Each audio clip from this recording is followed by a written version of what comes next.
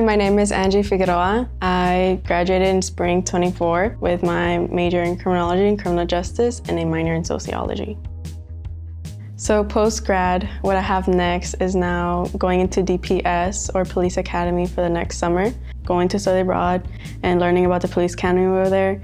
That's kind of when I learned, okay, I can probably do DPS because I'm fine with going to a small town, a big city.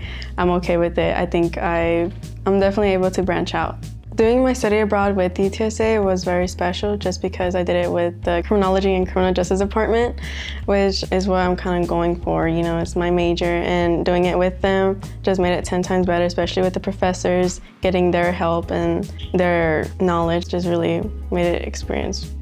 What I enjoyed most about my study abroad at Spain will probably be the people, the interactions with other people, the police academy, the officers. They were very helpful. They will answer all your questions. They wanted you to ask questions, and it was very nice just speaking to them and getting to learn how their police academy is.